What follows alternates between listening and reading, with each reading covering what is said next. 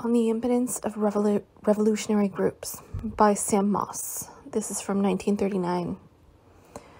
1. The difference between the radical organizations and the broad masses appears as a difference of objectives.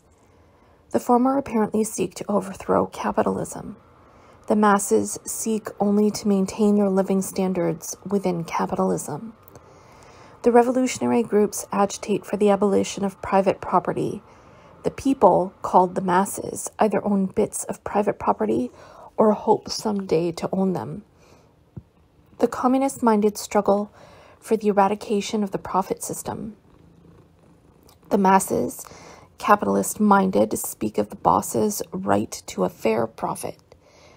As long as a relatively large majority of the American working class maintain the living conditions to which they are accustomed and have the leisure to follow their pursuits, such as baseball and movies, they are generally well content, and they are grateful to the system that makes these things possible.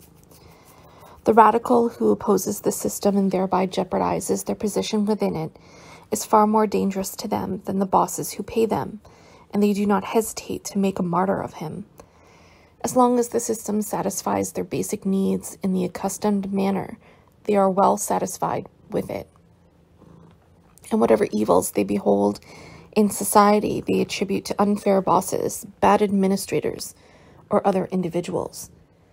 The small radical groups, intellectuals who have raised themselves to the level of comprehending historical movements as a whole, and who trace the social ills to the system rather than to individuals, see beyond the objectives of the workers, and realize that the basic needs of the working class cannot be satisfied for more than a temporary period under capitalism, and that every concession that capital grants labor serves only to postpone the death struggle between these adversaries. They therefore, at least in theory, strive continually to turn the struggle for immediate demands into a struggle against the system. But beside the realities of bread and butter, which capitalism can still offer a majority of the workers, the radicals can submit only hopes and ideas, and the workers abandon their struggles the moment their demands are met. The reason for the apparent difference of objectives between the revolutionary groups and the working class is easy to understand. The working class, concerned only with the needs of the moment and in general content with its social status, reflects the level of capitalist culture, a culture that is, for the enormous majority, a mere training to act as a machine. The revolutionists, however, are, so to speak, deviations from the working class. They are the byproducts of capitalism. They represent isolated cases of workers who, because of unique circumstances in their individual lives, have diverged from the usual course of development, in that, though born of wage slaves, they have acquired an intellectual interest that has availed itself of the existing educational possibilities. Though of these, many have succeeded in rising into the petty bourgeoisie, others whose careers in this direction were blocked by circumstances have remained within the working class as intellectual workers.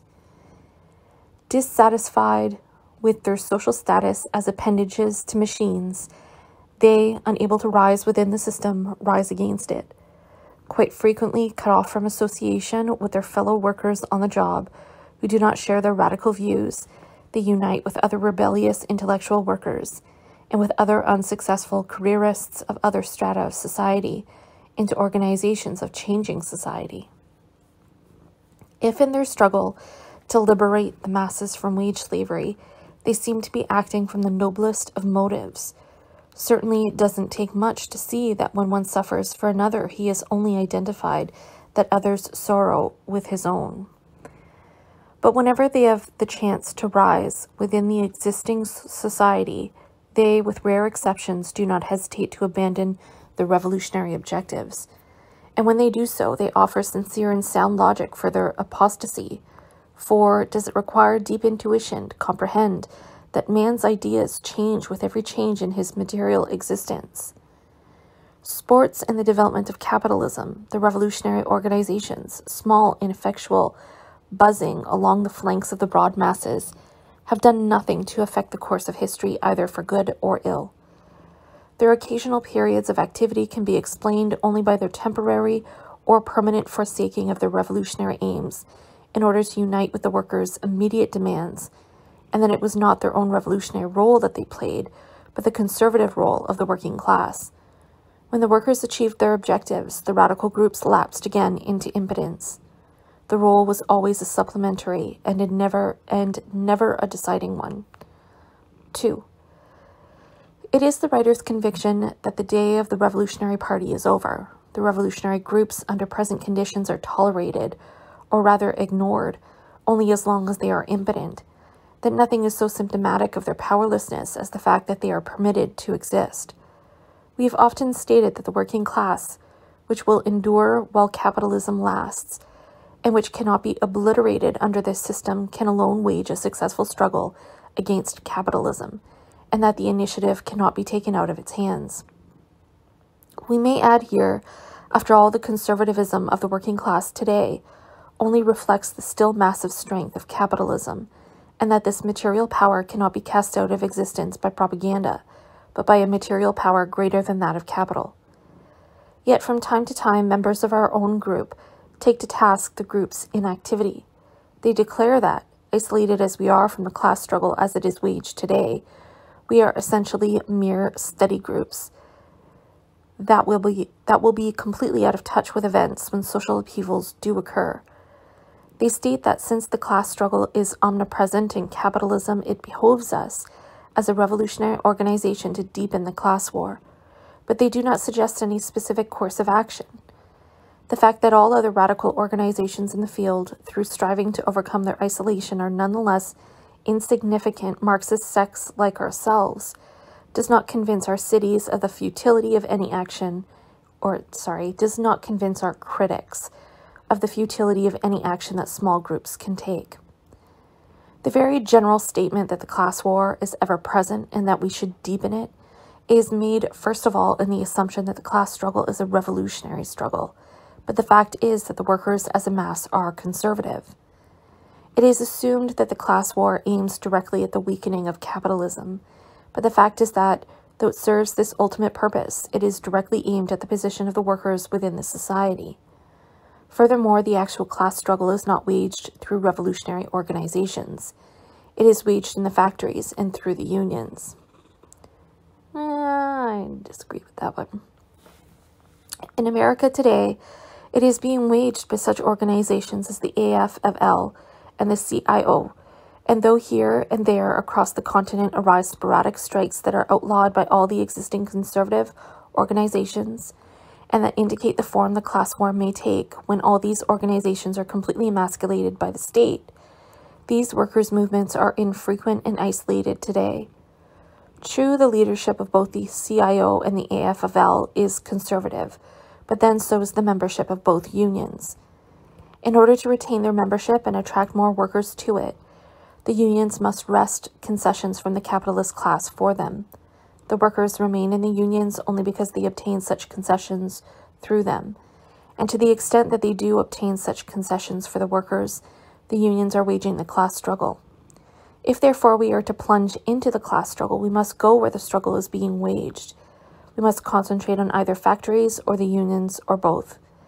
If we do so, we must abandon, at least overly, our revolutionary principles, for if we give them expression, we shall swiftly be discharged from the job and expelled from the union, and, in a word, cut off from the class struggle, and returned precipitately to our former impotent state. To become active in the class struggle means, then, to become as conservative as the large body of workers. In other words, as soon as we enter the class struggle, we can contribute nothing special to it. The only alternative to this course is to continue as we are, clinging impotently to our principles. Regardless of which course we pursue, it is obvious that we cannot affect the course of events. Our impotence illustrates what should be obvious to all, that history is made by the broad masses alone. The groups of council communists distinguish themselves from all the other revolutionary groups in that they do not consider themselves vanguards of the workers, nor leaders of the workers, but as being one with the workers' movement. But this difference between our organization and others is only an ideological difference and reflects no corresponding material difference. In practice, we are actually like all the other groups. Like them, we function outside the spheres of production, where the class struggle is fought. Like them, we are isolated from the large mass of workers. We differ only in ideology from all the other groups, but then it is only in ideology on which all the other groups differ. Practically, there is no difference between all groups, and if we were to follow the suggestion of our critics and deepen the class struggle, our Leninistic character would become quite evident. Let us assume, for example, that it is possible for us as an independent group to organize the workers of some industrial area. The fact that they have not moved of their own accord without our aid means that they are dependent upon us for their initiative. By supplying the initiative, we are taking it out of their hands. If they discover that we are capable of giving them the initial impulse, they will depend on us for the subsequent impulses, and we shall soon find ourselves leading them step by step.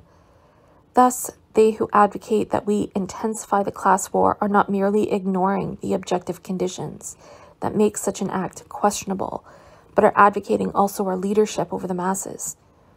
Of course, they may argue that realizing the evils of such a course, we can argue against them.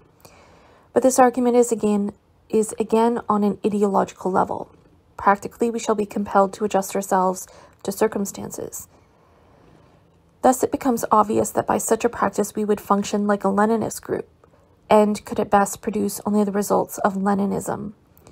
However, the impotence of the existing Leninist groups show the improbability of the success of even such a course, and points once more to the obsolescence of small revolutionary groups in regards to real proletarian needs, a condition perhaps forecasting the approaching day when it shall be objectively impossible for any small group to assume leadership of the masses, only to be forced in the end to exploit them to its own needs.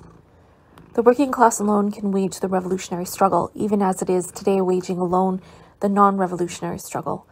And the reason that the rebellious class-conscious workers band into groups outside the spheres of the real class struggle is only that there is as yet no revolutionary movement within them. Their existence as groups, therefore, reflects not a situation for revolution, but rather a non-revolutionary situation. When the revolution does come, their numbers will be submerged within it, not as functioning organizations, but as individual workers. But though no practical difference between us and other revolutionary organizations is permitted by the objective conditions, we can at least maintain our ideological difference. Therefore, where all groups see revolution in the most impossible situations, and believe that all that is lacking for revolution is a group with the correct Marxist line, where, in a word, they exaggerate the importance of ideas and incidentally of themselves as carriers of those ideas, an attitude that reflects their careerist proclivities, we wish to see the truth of each situation. We see that the class struggle is today still conservative, that society is characterized not simply by this single struggle, but by a multiplicity of struggles, which varies with the multiplicity of strata within the system, and which so far has affected the struggle between capital and labor in the interest of the former.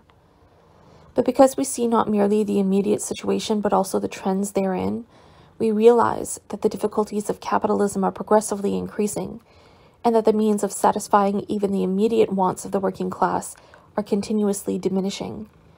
We recognize that as a concomitant of the increasing non-profitability of capitalism is the progressive leveling out of the divisions within the two classes, as capitalists expropriate capitalists in the upper class, and in the lower class as the means of subsistence, the better to extend them, is apportioned more and more uniformly among the masses, for the sake of averting the social catastrophe attendant upon the inability to satisfy them.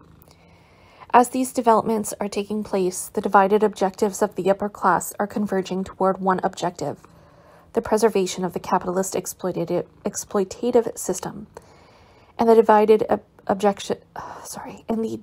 objectives of the workers are, despite the increasing ideological confusion, converging toward one objective, a fundamental change of present socio-economic forms of life. Then will we, only another strata of the working class now, or more correctly an offshoot, really emerge with the entire working class as our objectives merge with theirs, and we shall lose ourselves in the revolutionary struggle. But this question may be raised, why then, realizing the futility of the act, do you band together in groups? The answer is simply that the act serves a personal need. It is inevitable that men sharing a common feeling of rebellion against a society that lives by exploitation and war should seek out their own kind in society and in whatever weapons fall to their command. Unable to rebel against the system with the rest of the population, they will oppose it alone. The fact that they engage in such action, however futile it may appear, establishes the basis for the prediction that when the large masses reacting to the compulsives of the objectively revolutionary situation feel similarly affected, they too will band together out of the same urgency, and they too will use whatever weapons fall to their disposal. When they do so, they will not rise from ideological factors, but from necessity, and their ideologies will only reflect the necessities then, as do their current bourgeois ideologies reflect the necessity today. The view of the revolutionary ineffectiveness of small groups is accounted a pessimistic one by revolutionary organizations. What if this view does indicate the inevitability of revolution? What if it does point to the objective end of a pre-established leadership of the masses and to the end of all exploitation? The radical groups are not happy with this picture. They derive no pleasure from the prospect of a future where they have no more significance than their fellow human beings, and they condemn a view of such a future as a philosophy of defeatism. But actually, we have spoken only of the futility of small radical groups. We have been quite optimistic as to the future of the workers. But to all radical organizations, if their groups are defeated and if their groups are dying, then all is dying. In such pronouncements, therefore, they reveal the true motivation of their rebellion and the true character of their organizations. We, however, should find no cause for despair in the impotence of these groups. Rather, we should behold in it reason for optimism regarding the future of the workers. For in this very atrophy of all groups that would lead the masses out of capitalism into another society, we are seeing for the first time in history the objective end to all political leadership and the division of society into economic and political categories.